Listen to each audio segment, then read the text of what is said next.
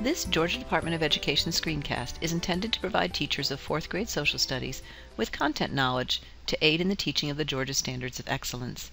This screencast will look at some of the main factors and events that led the colonists in America to determine that British rule had become intolerable and to declare that we would become our own independent nation. While the French and Indian War was one of the many factors that led to the Revolution, and we will briefly review why here, it was a significant enough event on its own to merit a more detailed look in a separate screencast, so you may want to check that one out as well.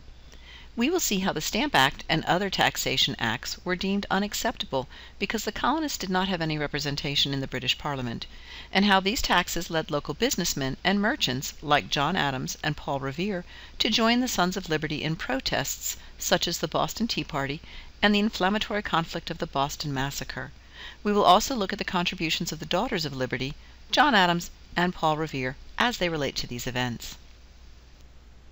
So let's start out by looking at what caused the colonists to take such a drastic step as to basically commit treason by declaring our independence from England.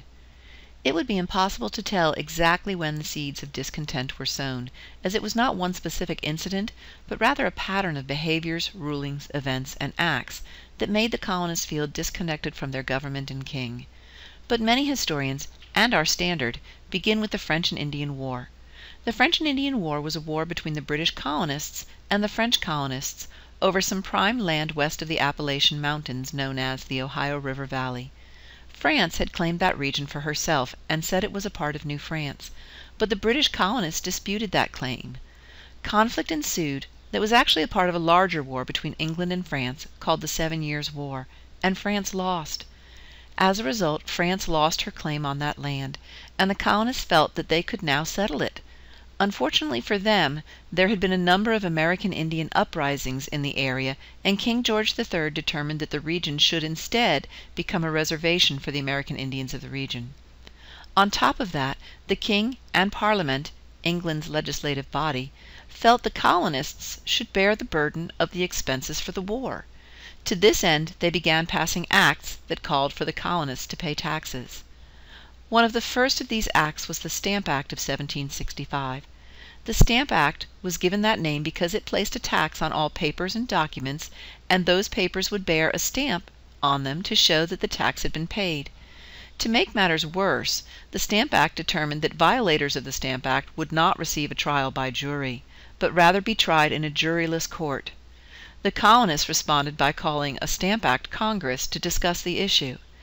After much heated debate between the radicals and moderates, the Congress determined that while England had the right to govern the colonies, they did not have the right to tax us when we did not have any representation in Parliament. And so we got the rallying cry of "No taxation without representation." They meant that quite literally. Since the colonies did not have any say in the creation of the laws, they should not have to pay taxes. It may surprise many to know that Benjamin Franklin originally supported the Stamp Act despite the fact that as a printer in Philadelphia, Pennsylvania, he was required under the provisions of the Stamp Act to use only imported paper, thereby necessitating that he pay the tax. At this time, Franklin was mostly living in London, England, as a representative of Pennsylvania, and as any good representative should, when he heard that the majority of the colonists in Pennsylvania, whom he was representing, opposed the Stamp Act, he began to speak out against it as well. In 1765, he went before Parliament in his capacity to testify against it. Outrage in Boston, Massachusetts was so great that a group of local businessmen, who referred to themselves as the Loyal Nine, got together and anonymously wrote and sent a letter to the stamp officer in charge of collecting this tax, telling him that he must resign his office at the Liberty Tree, which was a well-known tree in the center of Boston, by noon of the next day, which he did. The Loyal Nine soon became known as the Sons of Liberty, as they continued to organize protests against laws and taxes that they felt were unfair. Another protest organized by the Sons of Liberty was the Boston Tea Party. Despite its festive name, the Boston Tea Party was an act of serious rebellion that resulted in the loss of 90,000 pounds of tea that would be worth almost $1 million in today's economy. Tea which belonged to the king. Needless to say, the king was not happy, but we will get into that in a bit. The whole business started with the Tea Act, which Parliament passed to help keep the East India Tea Company afloat because England benefited from its presence in India. The Tea Act basically said that the East India Tea Company would be the only ones to sell tea in the colonies, but that they would no longer have to stop in England and get charged a tax. They could go straight to America, but once there, the colonists still had to pay the tax on the tea that was a part of the Townshend Acts, a set of taxes charged on a number of different goods. This would actually make the tea cheaper than even the smuggled tea that the colonists were drinking to avoid buying English tea and paying the tax.